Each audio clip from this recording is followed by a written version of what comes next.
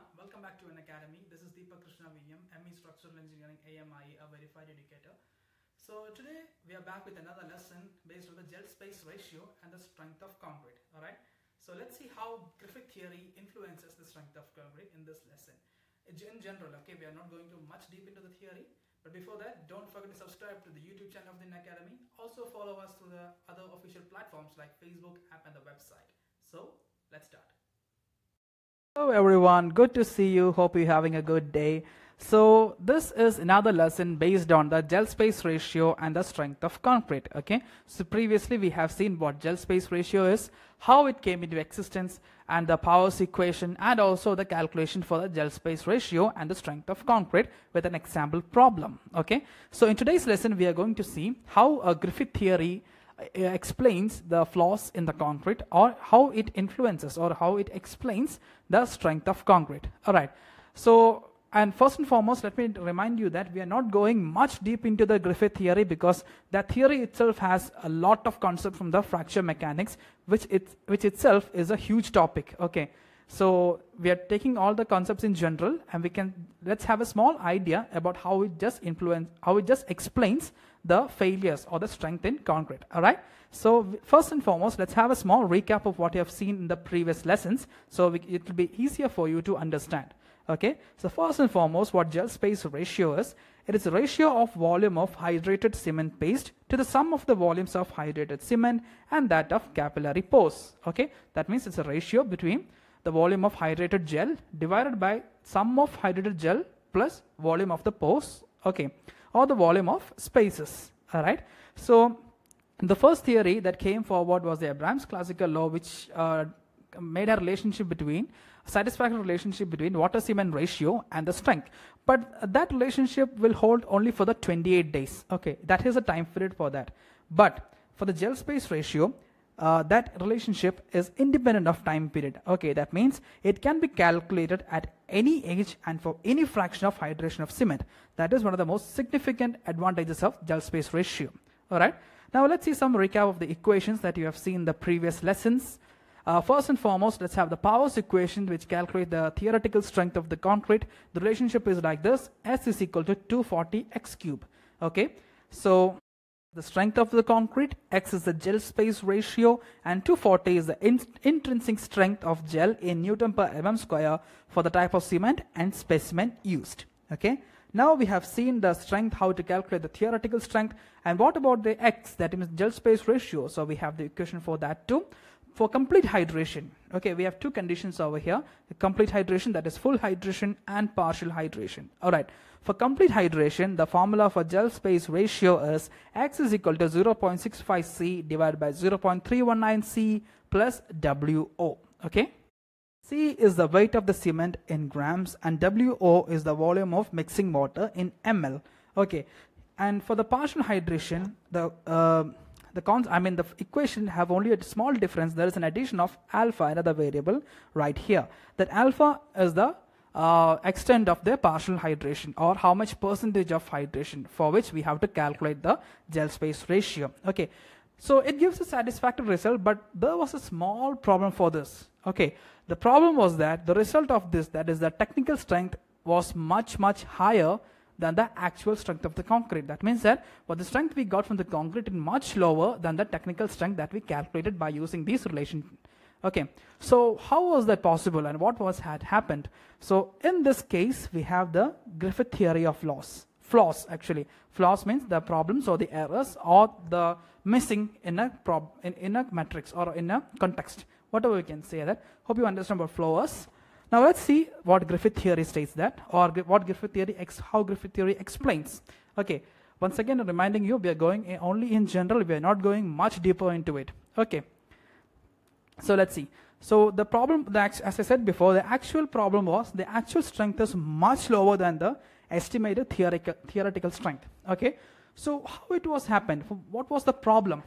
The main problem was the presence of flaws. Okay, that means the presence of the imperfections, or presence of imperfections in the concrete matrix. So how it was possible for a satisfactory equation to get a big problem like this? The problem was that while assuming the equation, the Powers equation, while calculating the Powers equation, it was assumed for the flawless condition or for the perfect condition. All right. Means it was derived by assuming that the entire condition was ideal. All right. So that was a problem. The flaws was not much considered in those times. So because of the presence of flaws, the actual strength was low. Okay. So how this happens? So because the presence of flaws in concrete leads to the higher concentration in the material under load. Higher concentration of what? Higher concentration of stress under stress in the material under loading. Which means that we all know the material will undergo some kind of stress if it's gone under loading.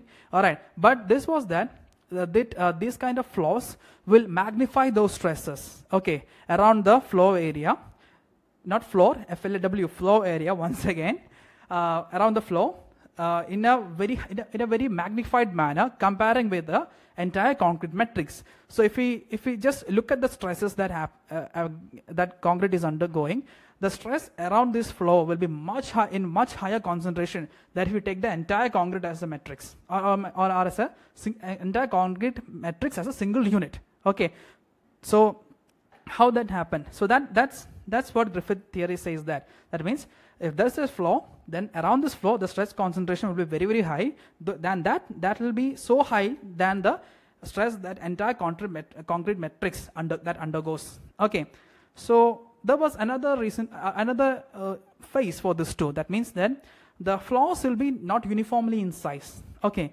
so this flaws, the size varies for these flaws. Okay, so which has a great influence on the strength of concrete.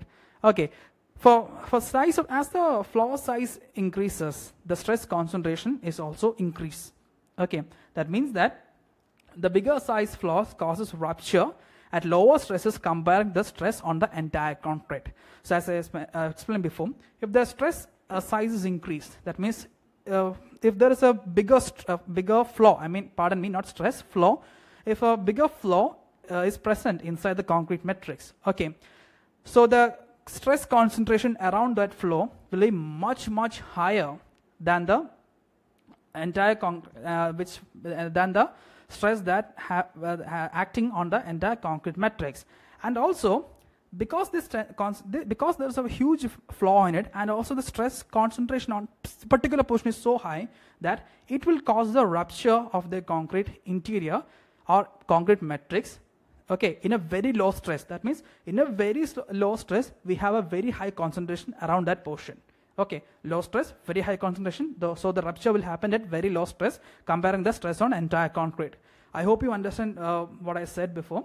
It's a complex theory to explain because it has a lot of concept from the other fracture mechanics and other areas of the civil engineering field, so especially in the design wing, okay, and analysis. So I hope you understand what they said is. That means bigger the flow, higher the stress concentration around the flow, which will result in the rupturing of the concrete in a very low stress amount comparing with the entire concrete. All right. So that means stress will act predominantly at that place and then gone. Also there is a lack of volume because of the flow. So hence the concrete will rupture in a very low stress. Okay.